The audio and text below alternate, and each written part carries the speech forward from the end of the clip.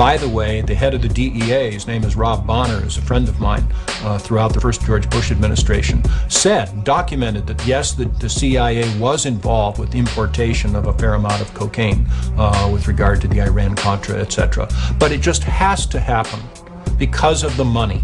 Let me understand what you're saying. A ton of cocaine was smuggled into the United States of America.